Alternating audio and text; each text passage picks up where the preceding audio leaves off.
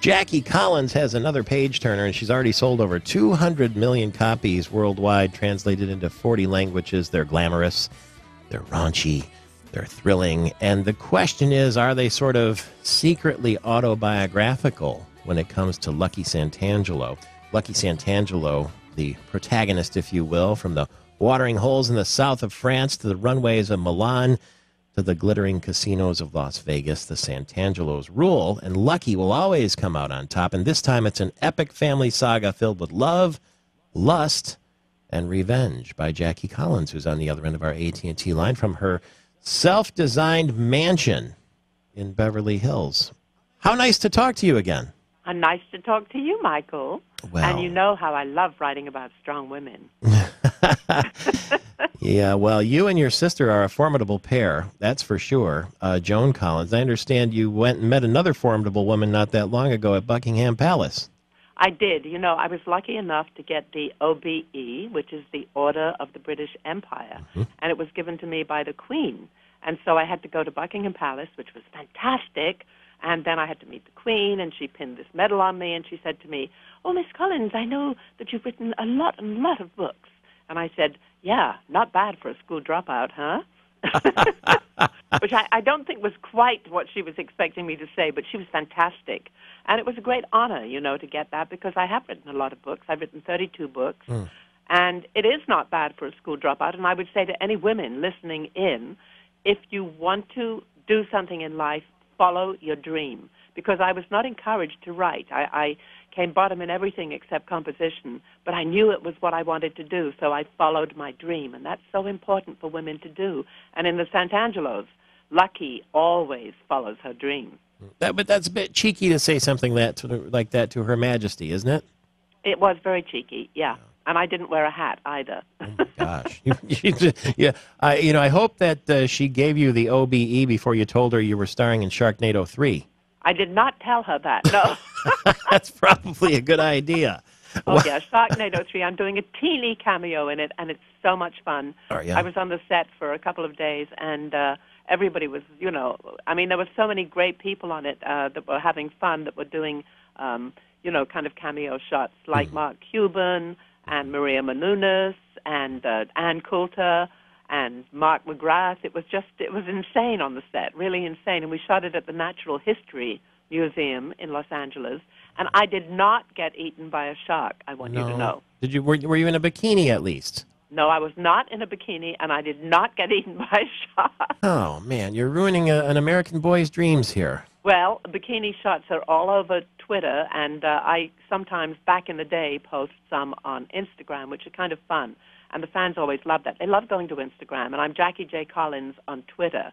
So I like to interact with my readers, you know, because I know they're all excited about the Santangelos coming out tomorrow. And I know that they want to hear what I have to say about it, and I want to hear what they have to say about it. It's a beautiful-looking book, and when you look at the cover, I wonder if that's sort of what your mansion looks like, and it sort of looks like maybe that's you having a martini in the pool with a gun next to you. Well, doesn't one always have a gun next to one? Well, hey, I mean, you would have learned that from Roger Moore on The Saint, right? You appeared with him I was on The Saint, yeah. I had, you know, when I was a teenager, I was an actress, but I always considered myself an out-of-work writer. So I was always gathering this great research. And I remember my father was a theatrical agent, and one day I was about 15, and he said, "We have to go and see this singer that I'm representing." And we went to a house in the country in England, and there was this glorious blue pool, and standing by it was this Adonis, and it happened to be Roger Moore, who was married to the singer. So that's the first time I met Roger. He was a great guy, great character. And then years later, I appeared on The Saint with him. And I remember he had an Italian wife there. He'd changed wives. And the Italian wife sat on the set, and she goes, "Oh, Roger, who this woman you're kissing? Who's she?" She wasn't pleased. I was. I had a great time. Was the timing ever right for the two of you? No. Don't you find that in life? There's always someone out there, and the timing is never right. And that's what I try to do in my books. I try to make the timing right, because the late Louis Malle, who was married to Candice Bergen, who appeared in my miniseries, Hollywood Wives, he sidled up to me one day and he said, "Oh, Miss Collins, I tell you this, you are a raunchy moralist." A raunchy moralist? A raunchy moralist. Yeah, and it's true. You know, the bad guys get, theirs, and the good guys always win. Well, Bustle.com, whatever that is, says that this is one of 12 books that will make you better in bed. I think that since you started writing the so-called steamy, raunchy novels, that it's pretty hard to shock people these days, isn't it? I don't aim to shock people. Yeah? I aim to write interesting characters, and you want to know what they do in bed, but I only take you to a certain place, and then your own sexual fantasy takes over.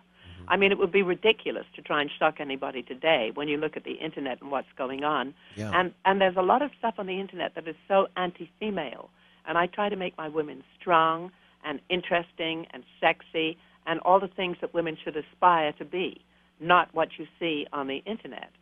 You write about real people in disguise, you say. Has anyone ever come back to you and said, I know that was me, and I wish you hadn't done that? I've had that happen quite a few times. When I wrote The Stud, Tom Jones was convinced it was him. I said, no, it's not you. There are probably a lot of guys thought they... I know. Warren Beatty probably thought it was him, too. He did, actually. Did he? Warren was engaged to my sister at one point, so we were very friendly. But to get back to the book, I'm looking at the cover now, and you remarked that it looked like my house. Does it? It doesn't look like my house, but it does look like my swimming pool. All right. God, I'd love to go swimming with you sometime. Can we arrange that? Oh, yeah, we have to do that, yes. I'll write a chapter, and we'll swim side by side.